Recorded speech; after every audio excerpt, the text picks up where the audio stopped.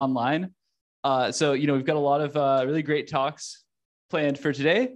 But to start us off, we're really happy to have Kalesha Bullard, who's going to be telling us about, her work on communication in multi-agent RL. So I'll let you take it away. All right. Thanks, Dylan. So I'm Kalesha Bullard. I am a research scientist at DeepMind on the game theory and multi-agent team. I recently started at DeepMind in December. So this work is actually from my postdoc at Facebook AI Research. So yeah, and so I'm going to be discussing some work that we did on zero-shot communication. And I'll also at the end kind of present some open problems and give a bit of a hint of kind of what I'm thinking about now. So in general, I'm quite interested in cooperative multi-agent systems. I think that the world is inherently multi-agent, which I feel like I don't have to convince you guys about. And of course, here are a couple of biological examples. And I think that when we think about cooperation, particularly because we're thinking about ways in which we can deploy, technologies to human environments, then it's going to be necessary to have communication and coordination for human AI coexistence. And so my background is quite different from many of the speakers that we've seen so far. So I'm not coming from the theory background. Actually, in my PhD, I focused on robots learning from humans. And then in my postdoc, I started looking at multi-agent learning. So my work is largely motivated by these types of domains. So I think some of the most relevant application domains when you think about human AI coexistence or just like AI agents coordinating and communicating with each other, self-driving vehicles are commonly used to motivate this, robots in human environments like these robots in a factory. And so these are kind of the ones that are going to be the most relevant high-level domains. To be fair, this talk will be quite abstract, but it's on a high level motivated by these kinds of domains where you might want agents communicating with other agents. So imagine that you had all of these embodied agents operating in some shared environment, so this autonomous vehicle ecosystem. And there's a question about how can one learn to communicate? How can the agents learn to communicate to aid in coordination? So you might think, well, what about supervised learning from data sets or imitation learning from demonstrations? But one challenge is that for supervised learning, particularly because here you have different agent embodiments, you'd need huge existing data sets for each of the embodiments and also for each of the different things that you wanted to communicate.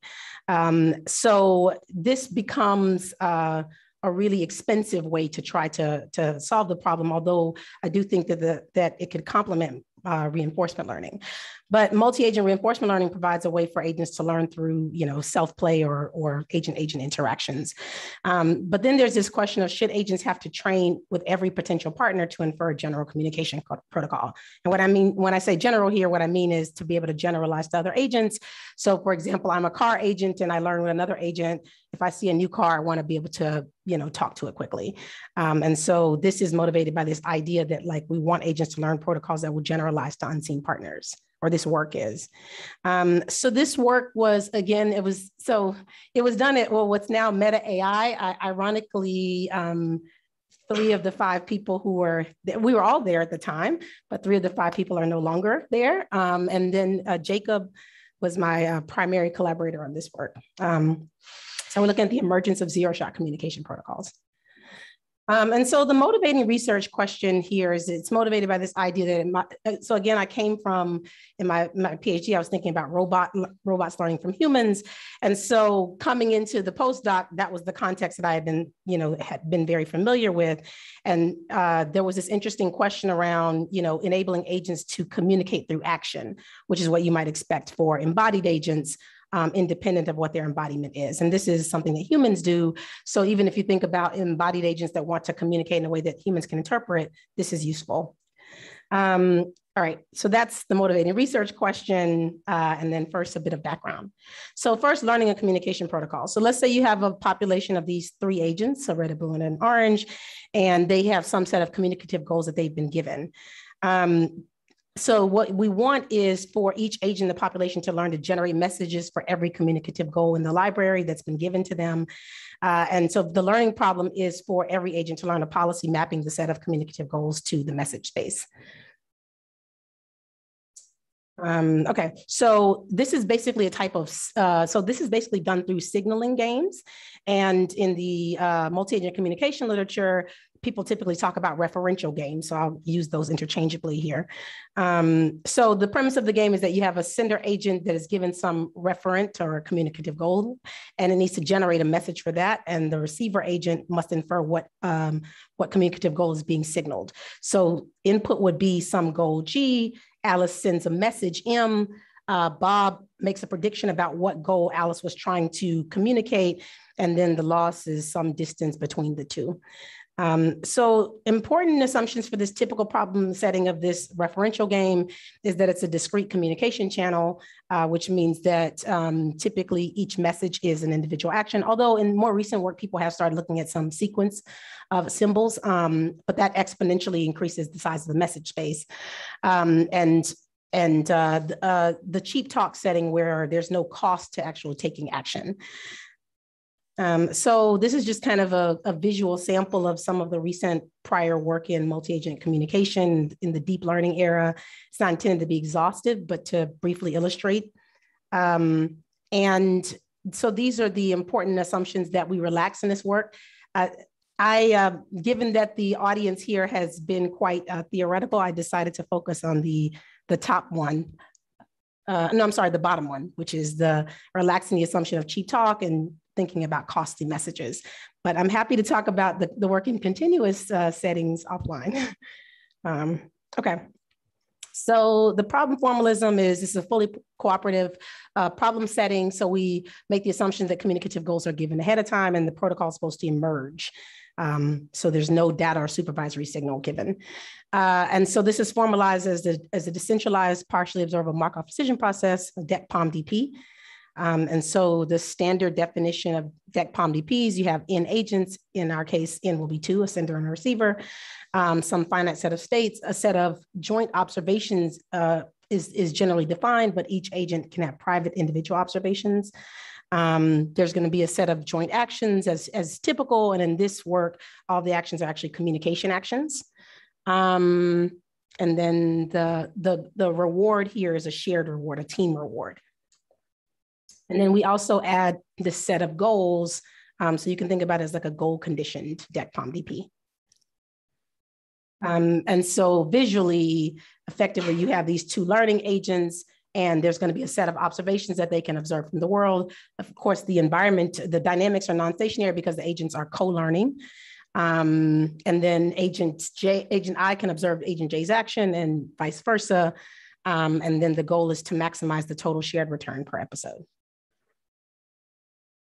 So, we do a typical training regime for cooperative settings, so centralized training, decentralized execution. So agents can share information at training time, backpropagate signal, et cetera. But at test time or at inference time, agents are expected to make decisions using their individual policy. Okay. So I'm going to give context about the zero-shot coordination problem setting, and then talk about the problem setting or the variant of this, or the instance of this we introduced, which is zero-shot communication. So zero-shot coordination was introduced in 2020, and this was also work done at the time Facebook AI research. And basically the problem setting is such that it's this fully cooperative problem setting, and agents must coordinate at test time with other agents who have been independently trained. So effectively at test time, you're going to see a novel partner. In this work, they introduced equivalence mappings or symmetries of policies, which are bijective mappings, which I'll go into more depth about in the talk. And also they formalize symmetries for each element of the underlying DEC-POM-DP. So we're going to build upon this work. So in our work, we formalized the problem setting of zero-shot communication, which is an instance of the zero-shot coordination setting, where the goal is to learn a communication protocol that effectively generalizes to unseen agents. So agents are trained in self-play. So I'm going to describe the green. These are two different pairs of self-play agents, a green and a blue pair. I'll describe the green pair. So let's call our sender agent pi1 always. And Pi1 is given some goal G, and it can take a private observation O1, and it can also take an action A. Let's call our receiver agent Pi2. Pi2 can observe action A taken by Pi1. It gets its own private observation, and then it makes a prediction about the goal being communicated. So this is just the signaling game. So at test time, in order to evaluate zero-shot communication, what we do is effectively swap the agent. So every sender will be paired with every receiver that it's not seen before, and vice versa. And so this is zero shot because this is an agent that trained independently from you. So you might say, okay, well, this sounds, very reasonable. What's the problem with just training using self-play? So the problem is that self-play has many equivalent but incompatible joint policies, or our communication protocol is a joint policy. And successful coordination means agreeing on a protocol, which means converging on the same optimum. So let's say that this is some simplified optimization landscape. Say each of these red dots represents a communication protocol, an optimal communication protocol. So you can imagine that one is, one of these is German, one is French, one is English. Naturally, they're not that far apart, but just so you get the idea, the intuition. If you have agents, sender receiver agents training completely independently of one another, there's no reason to believe a priori that they'll converge on the same optimum, right? And so what we want to do is effectively bias the optimization landscape such that if a sender receiver agents train separately, train independently, given that they will initialize in different parts of the space, that they still, given an optimization algorithm that is effective, they still will converge on the globally optimal solution. There's only one globally optimal protocol. Yes. Quick clarification question. On the previous slide, what's the role of the additional observation?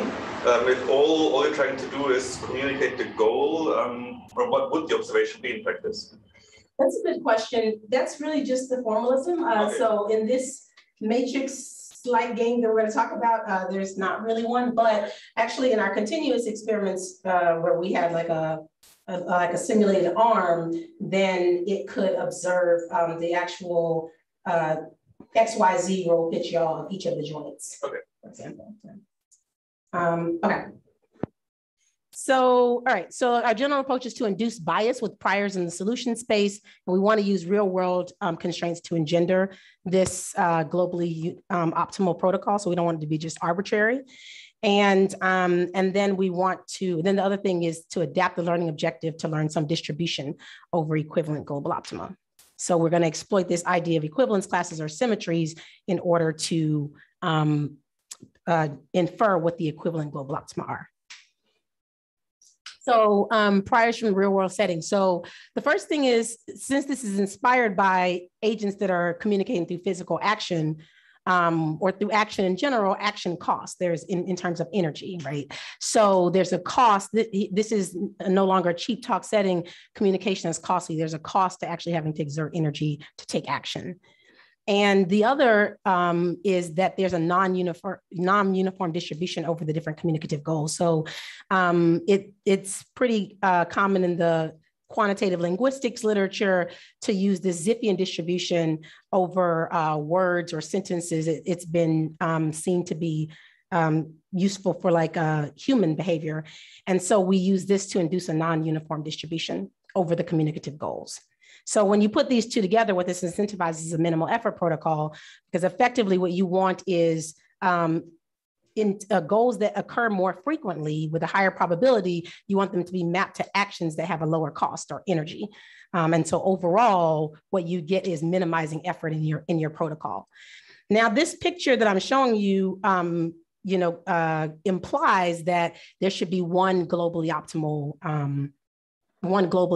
protocol given this.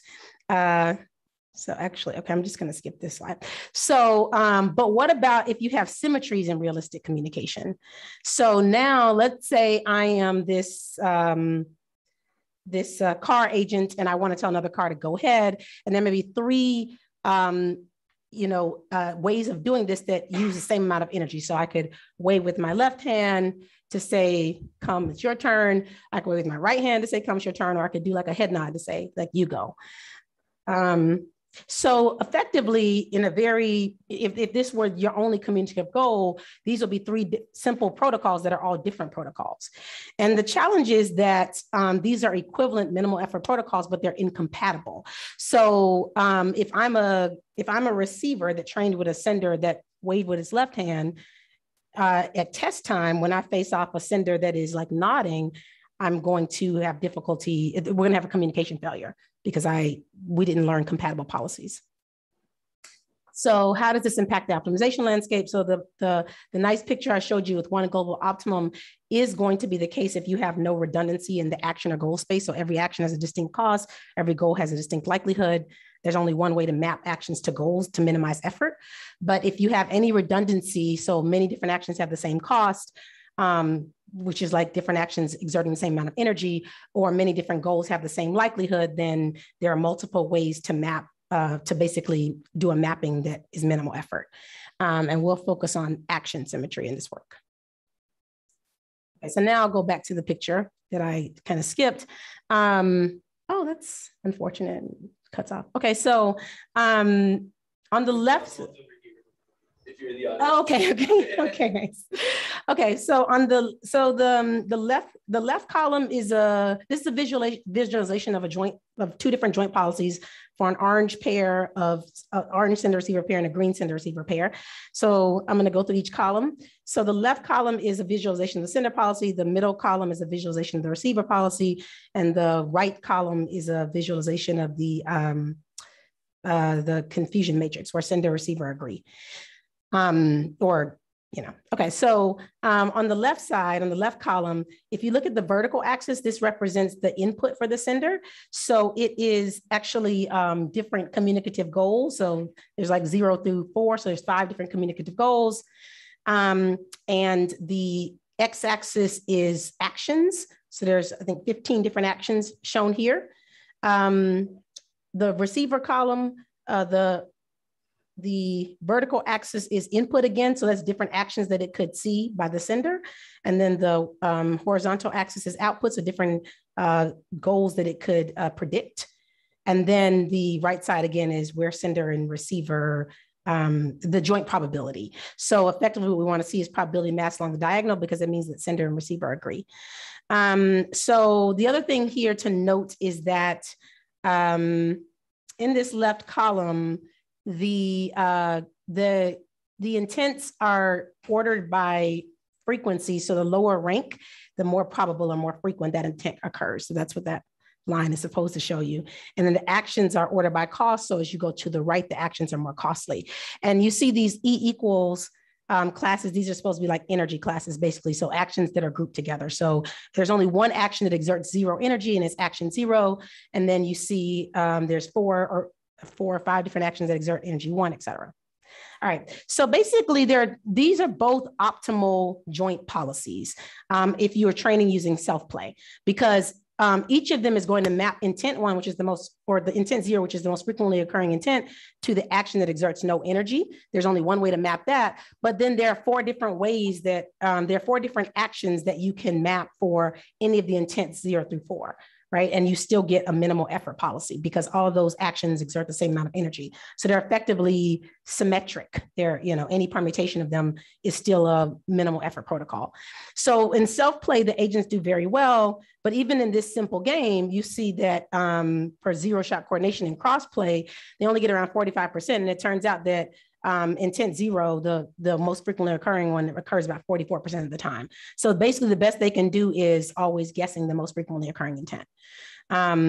Because again, any permutation of the other 4 actions is still going to be optimal from a self-play perspective. So how do we address this gap in communication efficacy between training partners and novel partners is the question. All right, so we introduce a method. So if you do training during self-play, again, just like I said, here's the self-play objective where you're trying to maximize, some objective, you're trying to learn some maximal joint policy, and it will converge. Effectively, it's deterministic in terms of like converging on one of these policies, right? So, or one of these joint policies, putting all the probability mass on one protocol. And so the problem, of course, is if my partner converge on a different protocol, we have communication failure. So this is where the work that I talked about, we are building upon this work, other play that introduced this zero shot coordination problem setting, also introduced a modification to the self-play objective such that now it's actually going to maximize over equivalences over policies. So basically, if I'm pi 1, I'm not learning a policy that only is going to be optimal with respect to my training partner. It should be optimal also with respect to any symmetry equivalent policies. So it's going to learn some mapping between pi 1 and a distribution over all symmetry equivalent policies for pi 2. So maximizes over equivalence classes. Yeah. The equivalence classes are exogenously determined at the time, or? Yes, so in this, so the equivalence classes come from the environment, from some grounding in the environment. So like in my example of like the waving, from a physics perspective, I use the same amount of energy if I wave with my right versus my left hand. And so this work, the other play will assume that those are given.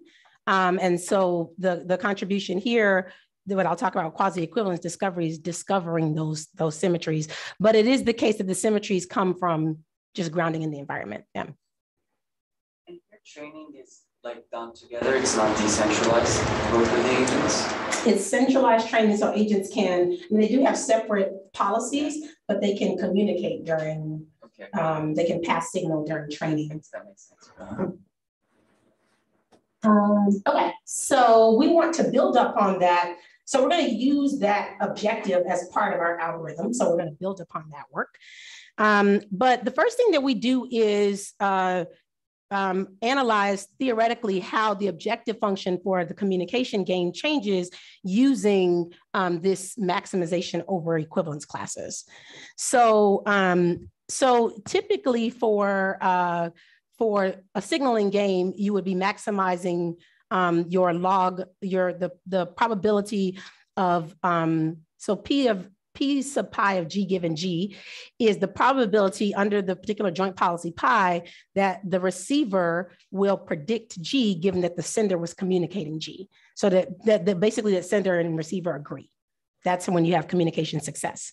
So what we're adding here is typically it's not costly communication, so we're adding some cost for the joint policy, which is coming from actions being taken, and also looking at some expectation over equivalence classes. So it would have already been an expectation over goals, but now we're looking at an expectation over equivalence classes as well. So how does that change the overall objective? Because those are two significant things.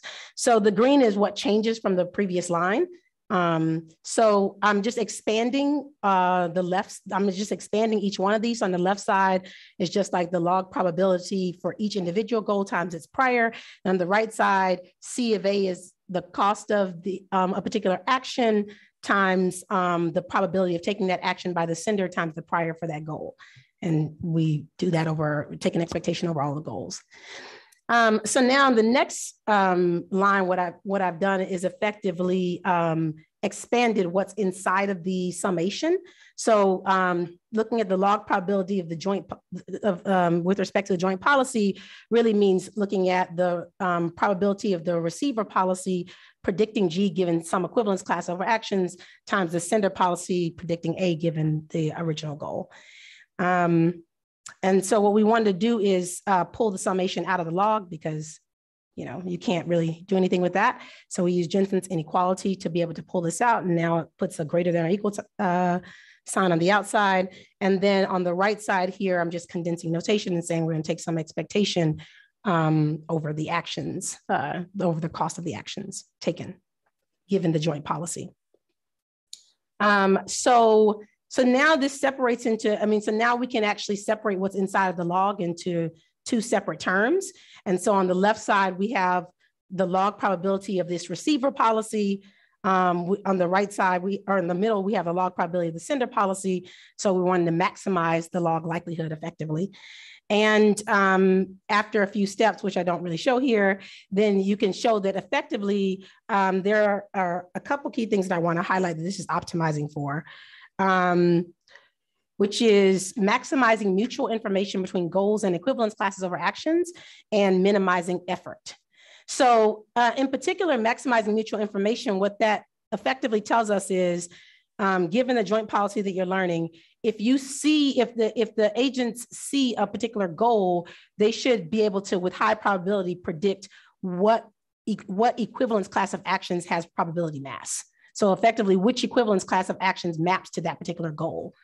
And if you see an action or an equivalence class of actions with high probability, being able to predict which goal is being communicated. So, so this is, an analysis to show that we started with this log probability, of the goal given the goal in the beginning. So this communication efficacy, but what it really is trying to optimize for is mutual information between goals and equivalence classes over actions. So how can we obtain these equivalence class mappings becomes the next question. All right, so a key limitation in the prior work is that they assume equivalence mappings of the symmetries are given, but this is a limiting assumption in practice. And so what we introduce is an iterative algorithm that will automatically discover the symmetries. So an overview of the algorithm is we're going to initialize the set of equivalence mappings with only the identity mapping, so an action can map to itself, and then for each iteration until convergence, there's a protocol training step, which I'm going to go through the intuition for in the next slide, which is going to train a set of optimal joint policies given the current set of symmetries. So you assume that the current set of symmetries is correct, and you train policies given that. And then the next step is going to update the set of symmetries. And so this kind of iteration happens until the convergence. Okay. So now I'm going to visually give intuition for this. So protocol training. So as input for this step, it's going to get the current set of symmetries. So of course that's initialized to just the identity matrix. And then it will initialize a set of joint policies. And then what it wants to return here is some optimal set of joint policies that it's converged upon. And then that is going to be given as input for the symmetry discovery step, which will take as input the set of goals, the set of optimal policies, joint policies trained in the previous step, and then the set of symmetries, the current set of symmetries. And so this is just kind of the high level. And so what it wants to output is effectively updating the set of symmetries and then pass that back in. So you see kind of this. So this is the high level structure. So I'm going to fill this in a bit. So over M training episodes, the agents will play the signaling game with the set of symmetries. And that is going to output some performance for each of the joint policies. So communication success, as well as like a cost. And then the objective function will be used to update the policies. And I say K samples here because you can sample from the set of symmetries multiple times. And then on the right side for every single goal, what we're looking at is every single pair of policies, every single, so in particular, I have only sender policies up here. So you see pi 1 star. So all it needs to look at in order to discover action symmetries are optimal sender policies. So given some communicative goal, if I have two different optimal sender policies, I and J, and they take two different actions for the same goal, then I can infer that those actions are symmetric. Effectively, they can be used interchangeably, and then I want to infer some mapping between them. So this is nice because it infers equivalence mappings from a learning perspective based upon observations and actions of optimal agents. It doesn't have to adhere to the formal mathematical definition of symmetry as defined by the DECPOM-DP. So then what I want to highlight now is what does it mean? How do we actually infer the mapping for the symmetries, and then how do we use that in the game? So first, how do we infer the mapping? So if I have two different actions, and they're just represented as one hot vectors, and I already know that I already know they're equivalent because two different optimal senders took them, then effectively I'm just trying to learn a transformation matrix. And so that's what my equivalence mapping is. So I'm trying to minimize, and so what we do is minimize the KL divergence between action AI and some transformation of AJ that will turn it into AI. And then, once it converges upon some transformation matrix, that gets added to the set of symmetries here. So the implication here is that effectively AI and AJ, these two actions are in the same equivalence class. All right, so returning back to this, now how do we use that in the signaling game round? So now so the sender agent will sample some goal. It takes an action. That action gets transformed by sampling one of the symmetries in the set of symmetries. So the receiver agent actually sees a different action, and then it makes some prediction. And so if the receiver agent made the correct prediction, then the sender learns that I can use AJ to communicate goal G, and the receiver learns that action AI means goal G. And you can imagine in a later episode of the game, the relationship gets reversed. And so now the sender updates and says, oh, actually, I can also take action AI to communicate goal G. And the receiver updates its learning and says, oh, actually, if I see AJ, that also means goal G. Does that make sense? So this is how this is how it gets built up in the game. All right, so back to the domain that I showed you. So now what this algorithm will do is there are many different ways if you do self-play to converge on optimal joint policy under that objective. But when you use QED, which is using the other play objective under the hood, then there's only one way to map goals to equivalence classes over actions. So recall that the objective function maximizes mutual information between goals and equivalence classes over actions. So here, what you notice is for each of these goals, like for goal 0, it only maps to one action, but for like goal 1, it's going to map to an entire distribution over every action in the equivalence class. So with high probability, if I know this goal, I know which equivalence class of actions has probability mass in the space. And then over here, for actions, what you notice is for each of we actually trained it such that every action only mapped to one goal. You could look at multiple goals and then there's some disambiguation that needs to happen. But for each of these actions, the receiver policy will only map to only one goal has probability mass. So this is what it looks like empirically for it to be maximizing this mutual information between goals and equivalence classes. And then there's only one way to do this. So here is a bunch of self-play joint policies. There are many different ways to map using the self-play objective, but only one way to learn optimal joint policy using QED algorithm. So what we see is in both algorithms are able to perform well with their training partner, but self-play performance degrades significantly with a novel partner at test time, even in this simple domain. Whereas QED, it's effectively the same performance because since they're all learning, to my analogy earlier, we're all learning the same language. So even if I'm seeing a new agent at test time, I can communicate successfully with it. There is one trade-off, one key trade-off here, which is about energy costs. And because QED is effectively learning a probability mass over the entire action space, including the costly actions, it's going to overall have more energy cost. Yes. So I think I have some time, so maybe I will go to my hidden slide. Do I do it? Yeah. Like a little less than 10 minutes, let's say. Oh, okay, great. So then let me go to, actually, I will have a bit of time to do some continuous. Talk a bit about continuous. Hold on, sorry. Okay. So in the continuous channel setting, which we also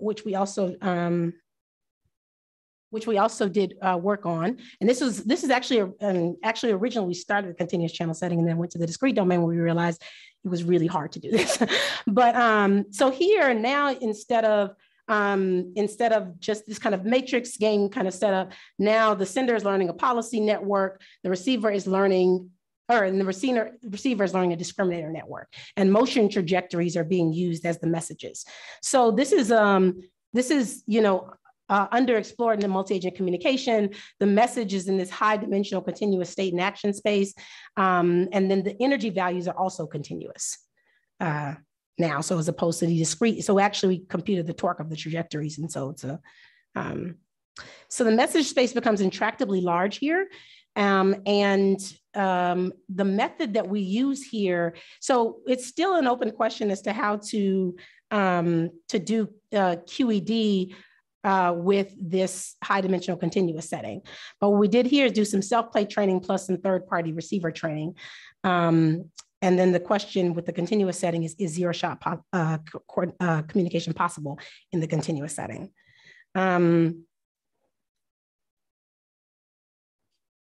So you have this sender policy. So again, a goal is sampled.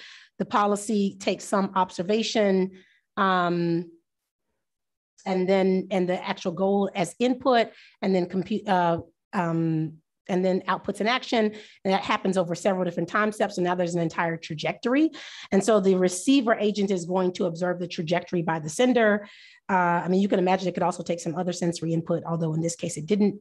And then it makes some prediction G.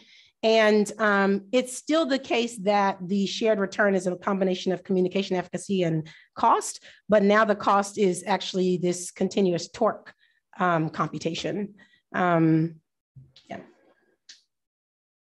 So here you have each of these, this represents sender receiver pairs that a bunch of them are training in parallel, training the actual initial protocol. And then we freeze all of the sender agents, and then we separate them into a training set and a test set. And then we initialize this third-party receiver agent that learns a best response to all of the training senders and then gets tested on the test senders. So the zero-shot communication here is, remember these agents all trained independently. So if it can distill some kind of communication protocol from the different training senders and then perform well against that, the other agents at test time, that's zero-shot communication. So again, okay, so this plot, the vertical axis shows the beginning of training to the end of training. So it's a little bit counterintuitive because the training is on the y-axis. And then the x-axis is the actual energy cost. So there's only two. So we only had two communicative goals here. But what you'd want to see is over the course of training that goal 1 will use less energy than goal 2 because it's the one that occurs. It occurs about two-thirds of the time, and goal 2 occurs about 1/3 of the time. So this is what we're seeing. And then at the end of protocol training, this Gaussian is basically a Gaussian over the energy cost at the 10,000 marks at the very bottom. And so what we see is that this is, so this speaks to this idea again of like mutual information between the goals and the actions. So effectively, the Gaussians are completely separated, which means that if I know what the goal is, so if it's the blue goal or the orange goal, then with very high probability, I can predict how much energy is being exerted, like where the actions lie in the energy space. And if I know the actual energy exertion with very high probability, I can predict the goal. And the class of actions here is any action that will exert this much energy. So the other thing is that they're pushed all the way to the left, which means it's minimizing cost. The Gaussians are as far left as they can go. So this is again showing us that our objective function is doing what we expect. And it also means that zero-shot communication is possible in principle if the agent can figure out that energy is this latent variable it should be optimizing for. So here's like a visualization of, so they look quite arbitrary because there's no data that's biasing them. But it was really cool to see that given this this prior that we used and this cost constraint, that they could be completely separate from the space and infer intent based upon that. Open challenges with the continuous setting is that it's difficult inferring this latent energy variable for high dimensional trajectories. Performance degrades significantly as you increase the number of communicative goals because effectively it's a combinatorial search problem. So, and then discovering symmetries for the continuous channel is quite challenging. Okay, so Yeah, so the motivating goal here was the emergence of communication protocols that generalized. So we have these costly channels that effectively derive from energy exertion. And I did end up talking about the high dimensional continuous channels, which are motivated by the idea of embodied agents. Key contributions to the work is that we formally introduced a zero-shot communication problem setting, incorporated realistic priors and cost constraints to induce bias. Theoretical analysis of the communication objective with equivalence classes and what that's optimizing for, the QED method, and then exploring some optimization in the continuous action protocol setting. And then some open challenges. So one set of things is for the zero-shot communication protocols, still analyzing the sample complexity.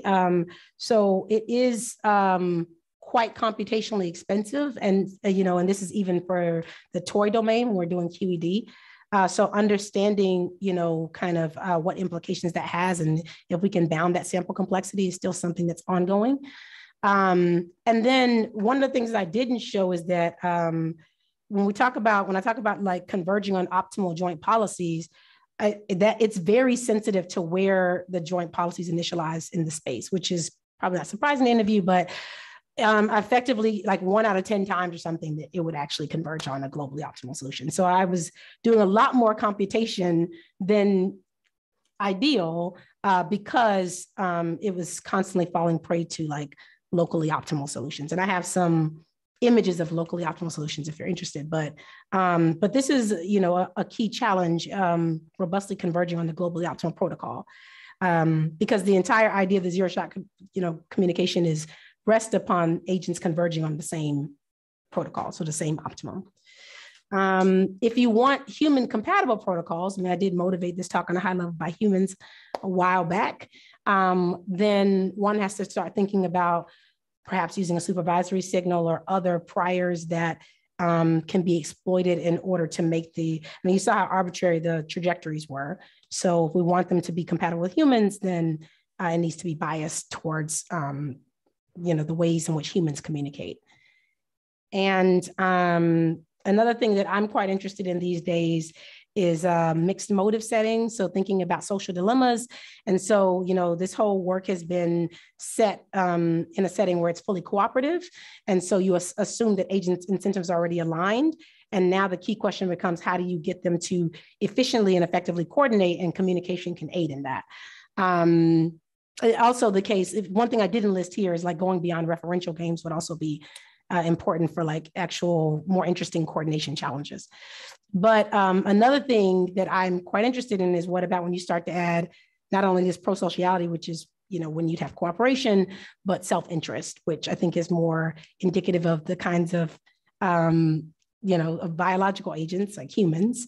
And then we're looking at not just thinking about communication protocols, and information exchange for efficient coordination, which is effectively what you think about that's effectively the purpose of the communication protocol in a fully cooperative setting, to aid in more efficient coordination. But when you get to the social dilemma setting, then this communication becomes a negotiation that's really about trying to align incentives to enable that cooperation.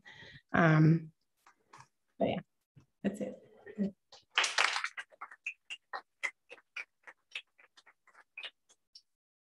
Awesome, thanks a lot. That was really interesting work. Let's see, does anyone have questions? Oh yeah, Danny.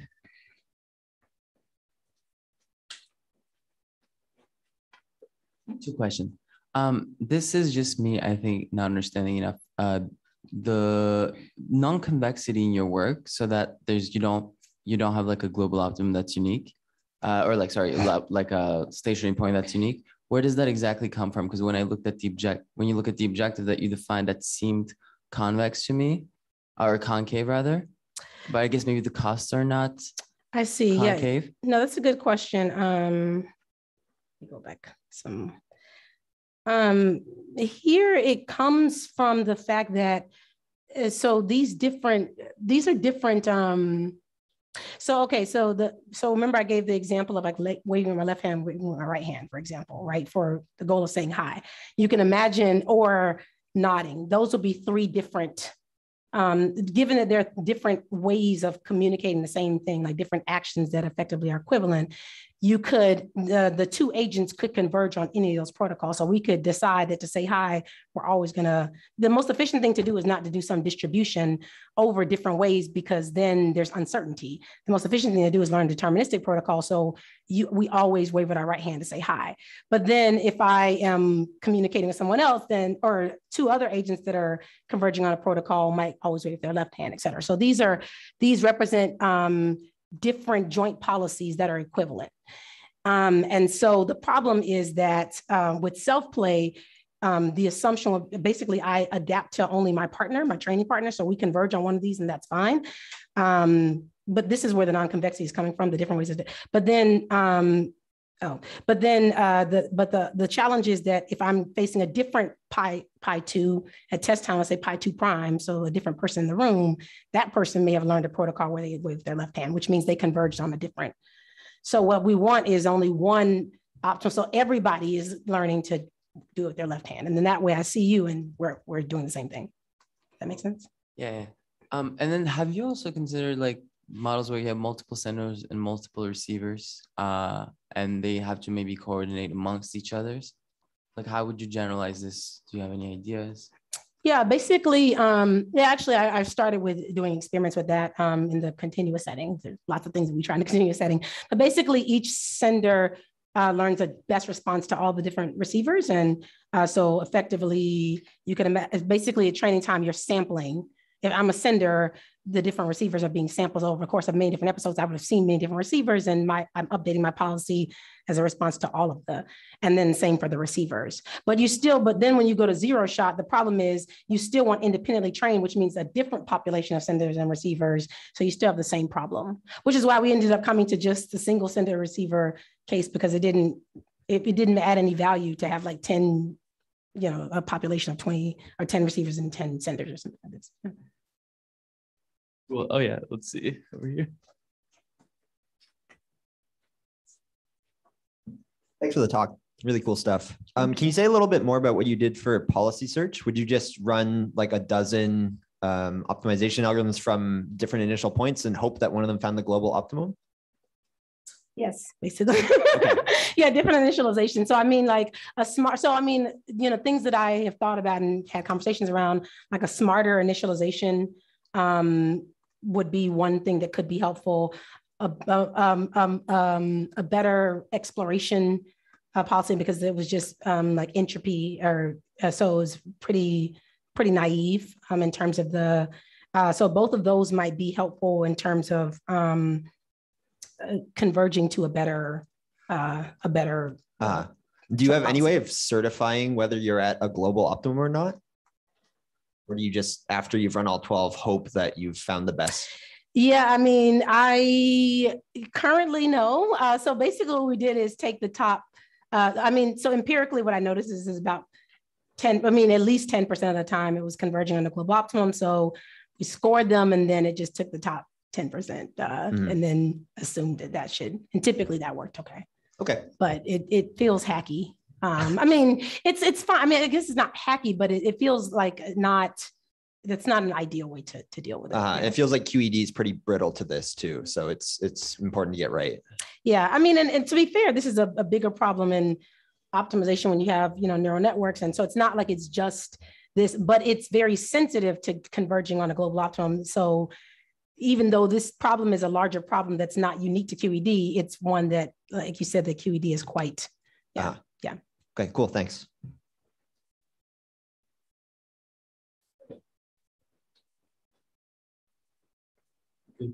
So I had a question about when you discover the symmetries, how do you ensure that the senders not like collapse into just one mode?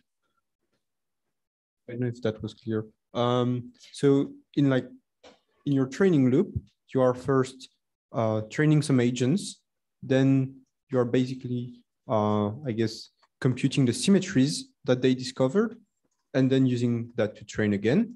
But what if they all collapse to the same protocol just at the beginning? I see. So basically this is where the number of, so you see these in joint policies, because effectively what you want is diversity across the joint policies. So this is where it's important to, I mean, empirically, we try different numbers. Like if you only have like 2 joint policies that you're training, then it's more likely the case that you're not going to get sufficient diversity to be able to discover all the symmetries. So having a high number of those is one way to get closer to that. But I mean, ideally, something that from an algorithmic perspective, if you had, if you added a part of the algorithm that would, again, do better in terms of exploration or do a smarter, like a more informed exploration, or like maximizing diversity across the different joint policies that are being trained, then you would be more confident that the different senders will be learning different ways of communicating the same goals. And so you should be able to discover those symmetries, or you should be able to discover all the symmetries that exist. Okay. Because I guess my intuition would be that it doesn't always converge to the global optimal because it collapses at some point and you don't discover all the symmetries. Do you think it would be possible that it's related to that? I think that it has to do with 2 things. I mean, so the initialization, but also it's a multi-objective optimization problem. So it's trying to optimize between communication accuracy or prediction accuracy and cost. And so it's not entirely clear. I mean, when I watch the optimization, for example, it's not entirely clear how to best do that. At what point? I mean, it starts, for example, by trying to like drive down cost. Then at some point it starts optimizing for communication accuracy. I mean, this is what I would see empirically. But if you haven't driven down cost enough, then you may be near a locally optimal communication protocol. And so then when it starts trying to optimize for communication success, it converges on a communication protocol that's locally optimal. So I think, so basically a lot of the challenge has to do with the fact that it is also a multi-objective optimization that it's doing. And we tried like maybe having a curriculum over the different objectives. And so we tried playing with a few things, but I think that is a key issue. Okay, thanks a lot. Hi. So Hi. yeah, maybe again with the issue of that it converges to the global optimum like 1 out of 10 times. Like you were talking for future work, maybe biasing the agents towards more like human like biases. Would this help guiding them, not necessarily towards the global optimum, but at least like to a pretty good, let's say local optimum? Would you have any intuition on that, or? Yeah, I mean, so to be fair, I have been talking about optimality and converging on some globally optimal solution, and maybe that affects my own bias, but the reality of it is they just need to converge on the same solution. It doesn't, I mean, even if it were suboptimal, if it were the same, then we could communicate. Yeah. So it could be the case that if you have human data, then that's biasing them, and maybe it forms a stronger bias. Mm-hmm. And then they converge near that. Yeah. And then, yeah. So, but then of course that's a slightly different way to approach the problem, because now you're using data to bias as opposed to like going with strictly like optimization. Yeah. But I do believe that is a different approach that could be, quite helpful for.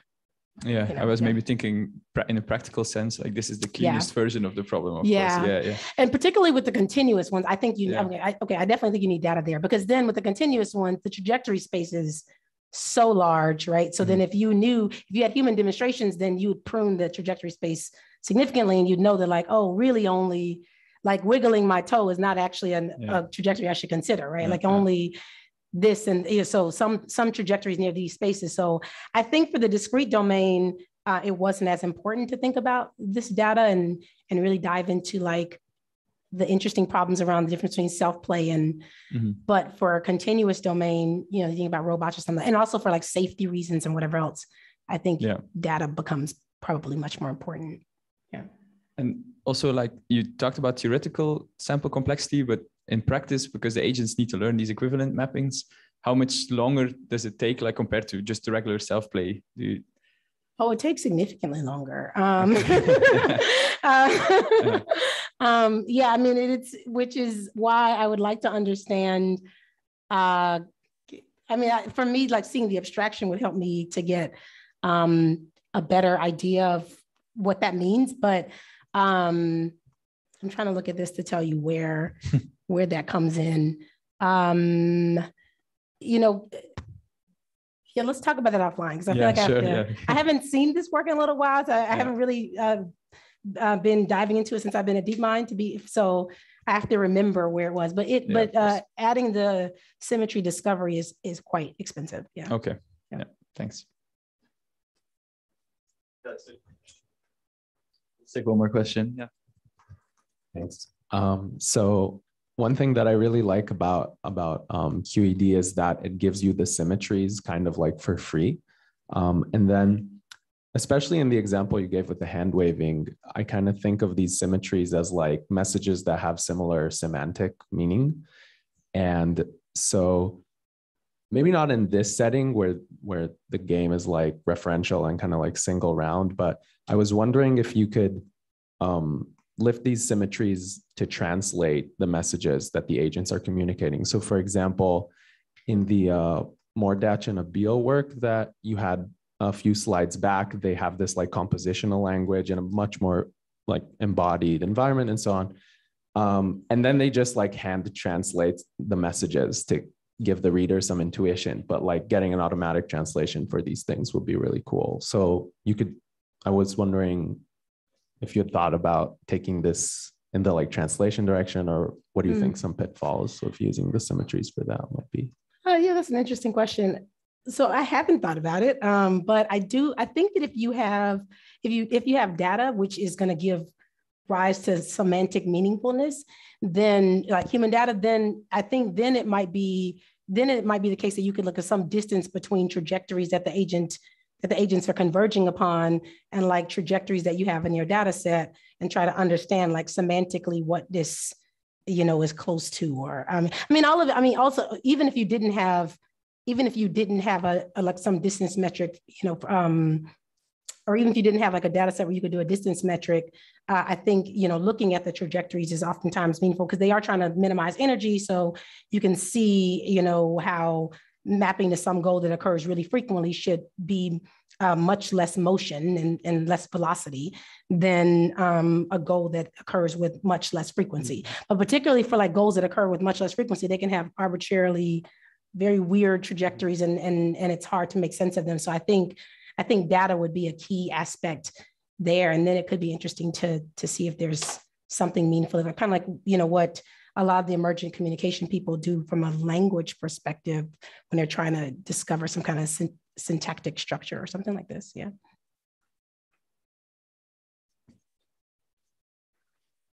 All right, why don't we stop there? Let's thank Kalesha again. That was, I think a really thought-provoking talk.